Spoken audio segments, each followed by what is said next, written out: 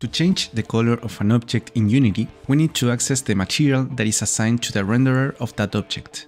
If you have a material variable defined in your script, you can easily change the base color of it just using that variable and with the dot operator access to the color variable, which is a getSetValue, so you can read it or assign a new color. But the thing is, how do we initialize this material variable? Because if it's null, if this variable is empty, here we're gonna get a null reference exception, because we can't change the color of a material that doesn't exist. There are several ways to initialize this material variable, but basically we can read it directly from the renderer of the object or access the material that is in the project folder. In this video we are gonna solve the problem with this last method, but you'll have to give me a minute to prepare all we need. I'm gonna create a new material in the project folder, give it a color, then create two 3D objects and drag the material to them.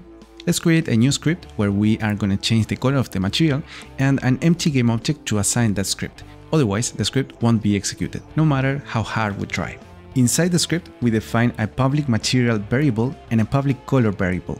In Unity, we take the material and drag it to the variable in the inspector and set the color. Be careful, new colors always have 0 in the alpha component. Now that we have all we need, let's change the color of the material. For example, we can do it in the update method, so every frame we are gonna update the color of the material with the color defined in the inspector. The instruction would be myMaterial.color equals myColor. That's it. If we run this and change the color in the inspector, it's working. As you can see, even if we exit the play mode, changes are permanent and also the color changes in all the objects that have that material. Don't forget to like and subscribe, and I see you in the next video.